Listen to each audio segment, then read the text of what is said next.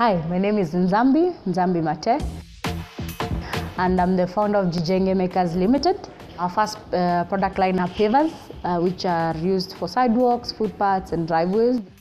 And ours we produce using recycled waste plastic.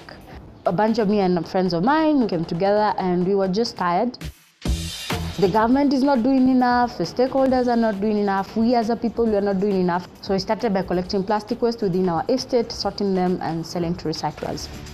We realized we are collecting more plastic than we are selling to recyclers. So that made us think, so what more can we do?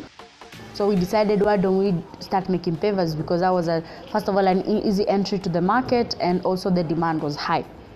We started in my mom's backyard, and my neighbors didn't like the process. That's when we moved to the industrial part of Nairobi. And in 2020, we launched the product officially in the market. Let's turn trash into cash. We learned on the job. The more we did, the more we learned. The more we did, the more we learned. So, and we hence become the masters of our own skill. If you have a project, if you have an idea, if you have a solution that you feel that you can execute, you can solve that problem, just start. Because the fear of the unknown tends to hold you back in starting, but once you start, it's home and dry. So yeah, that's me. So, au revoir.